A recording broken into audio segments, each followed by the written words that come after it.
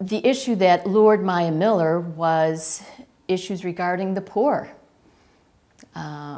Who's taking care of the poor? The inequities in society. She was very much concerned with that. She had herself, she came from an affluent background, so money was not a key for her. Social justice was, though, and she used her personal means to very quietly bankroll many social justice campaigns. Maya Miller, she had the tenacity about her, the conviction of the need for social justice, and she wanted to make that happen. So anyone who was around Maya felt that, the depth of her conviction, and basically wanted to be on Maya's team. It was a winning team, it was a just team, and they wanted to be a part of it.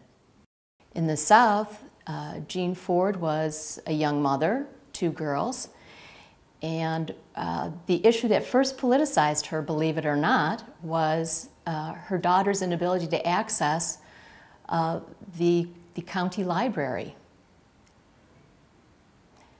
or no library at all.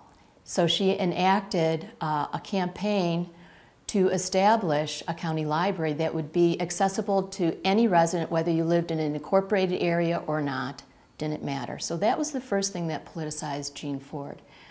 Secondly, she was an outdoor enthusiast, and an acquaintance told her, who was involved with the League of Women Voters, "You love the outdoors. The League is currently studying the state parks.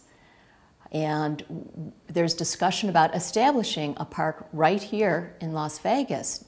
That was enough to entice Jean Ford to become involved, and she later spearheaded the formation of our Red Rock State Park right outside Las Vegas. So those are the issues that first pulled both Maya Miller and Jean Ford into involvement in the League of Women Voters. And they would become a president and lead the organization for a good number of years.